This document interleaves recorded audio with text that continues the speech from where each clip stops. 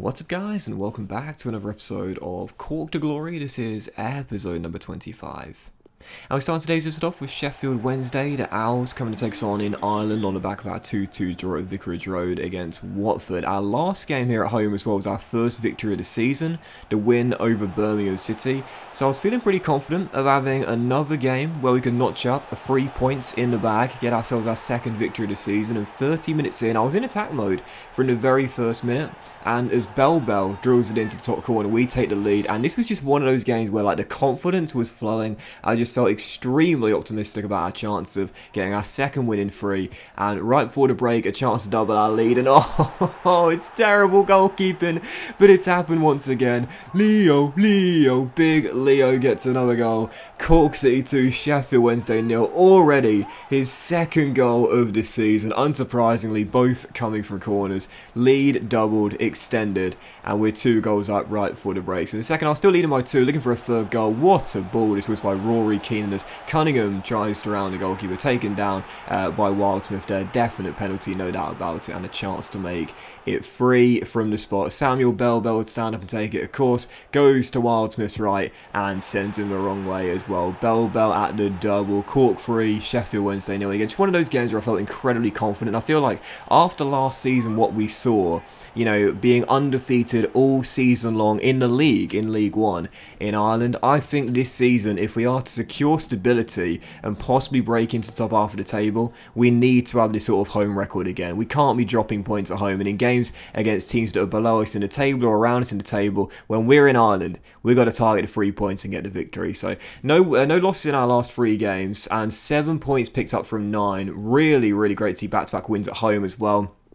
Delighted with that. And as Morrissey accepts another bid here for Gerard Morrissey, the official club captain. Now we know there's a new era here after we gave the captaincy to Rory now. We also changed Jamie Bowden's position as well. No overall increase for the former Spurs midfielder, but now he's official centre-back. And I think I've made the right choice there as well. I know his strength is really poor at 56. That's why I've given him the defensive centre-back development plan, so that can get trained pretty quickly.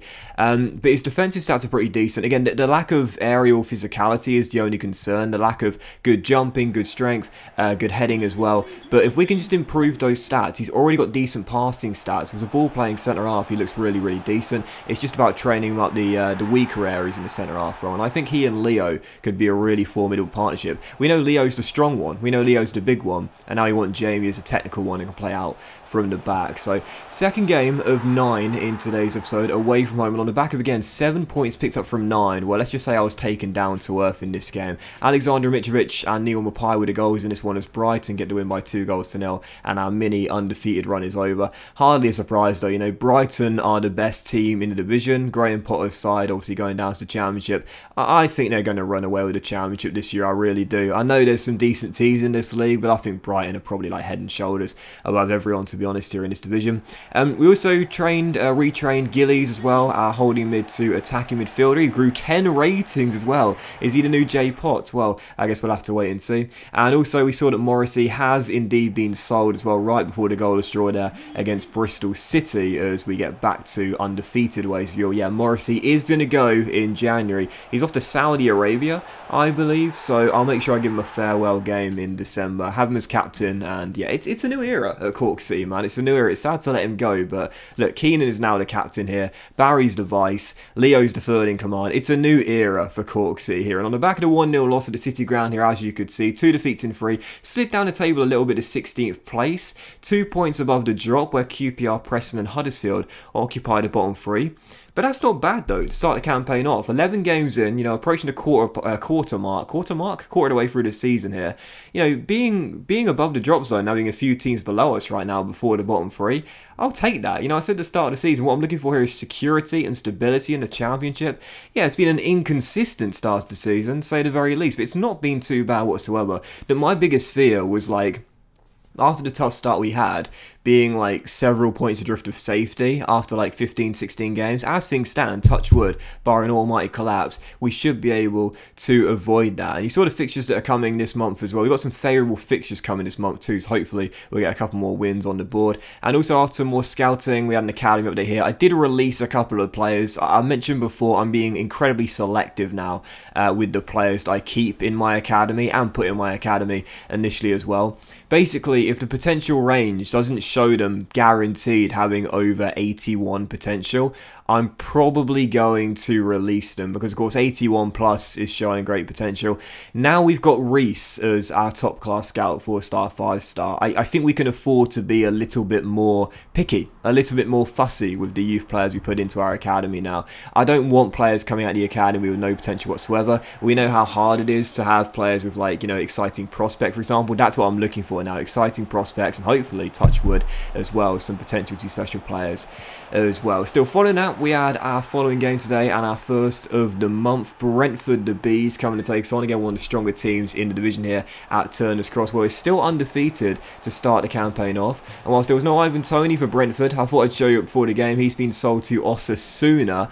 He's gone to Spain there, so outside the Premier League and the Championship, now going to Osasuna. I wonder if he's tearing up La Liga with 40 goals, perhaps, who knows. But taking on the Bees, it turns out they didn't need the shocker in this game whatsoever. They scored the first. We hit the woodwork. We've hit the woodwork a lot to begin this campaign off. So unlucky, but late on in the game, Brentford wrap up the points, 2-0 the final score, and our first defeat in Ireland in the league this season. Look, I knew for sure we wouldn't have an undefeated home campaign all season long in the league. Obviously, we lost to Pompey in the cup earlier, but in the league, I knew we'd lose to someone. I'm just kind of disappointed it happened so early there. Brentford get the win, and our undefeated start at home at Turner's Cross in the Championship has now been ended by the Bees. So following that, we had Preston away at Deepdale, and this needed to be a win, man. This had to be a win. Preston right now in the relegation zone. Obviously, we're way better in Ireland than we are in England, but I knew that this would not be a good result if we failed to get all three. 14 minutes in, still deadlocked at 0-0, and oh, they just caused so much chaos, man. They caused so much chaos. Our new club captain, Rory, first goal of this season, but he didn't get credited with the assist, but he kind of caused it. Leo Yates flicks on the corner, and I'm telling you, man, those corners that we do, they remind me so much of Rory Delap's long throw-ins for Stoke City in the Tony Pulis era back in the late noughties in the Premier League. They're really, really hard to defend, because what you don't see is that if the corner doesn't result in a goal, you know, 9 times out of 10, and I mean this, 9 times out of 10, we get possession back in our favour and get a second chance, because the goalkeepers, they literally never claim it. They literally never, ever, ever claim it, because there's just too much pressure for them to catch the ball cleanly. So they either fist it away, or they misjudge the fly, or it's headed away and the ball comes back into our possession. It's so rare that the corner is always dealt with completely and the danger is completely away.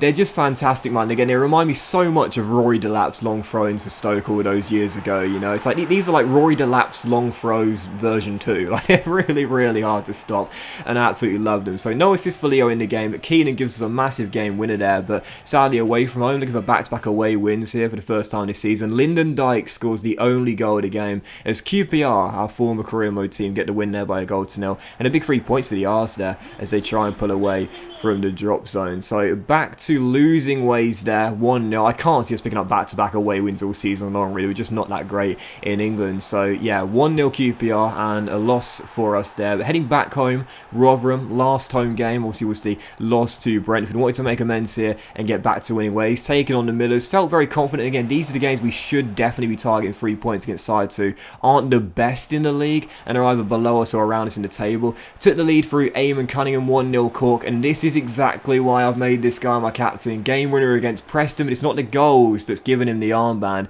it's this sort of stuff. You don't see this during the game. You don't see it because I don't include these highlights, but he does this all the time. He's throwing his body in the way of shots all the time, blocking everything. He makes so many interceptions during the game. What's that quote? Like 80% of the Earth's surface is covered by water, the rest is covered by Rory Keenan. That genuinely is how it feels, man. This guy's literally everywhere on the pitch. So much energy and a great defence-minded player. So he gets it at 1-0 there, and then just past the hour mark, I think it was Samuel Bell gets another goal, 2-0 little Cork, as we know the Cameroon now shows great potential, and he stepped up quite nicely from League 1 to the Championship as well. I don't think he'll win the Golden Boot this year. He's not had the red hot start he had last year in League 1. I highly doubt he'll get close to winning the Golden Boot, but no doubt about it, he'll certainly be our top scorer this year once again. So Cork 2, Rotherham 0, back to winning ways there against the Millers. We collect a big 3 points heading to our final game of today's episode, travelling to the Den to take on Millwall in South East London here.